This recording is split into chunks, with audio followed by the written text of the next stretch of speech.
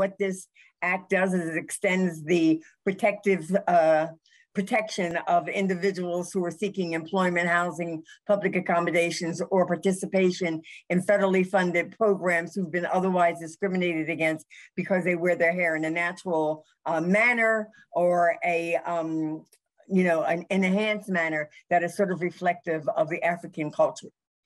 And it says, no, no, no, no, no. It is not a BFOQ under any circumstances. What? Tell me what BFOQ means.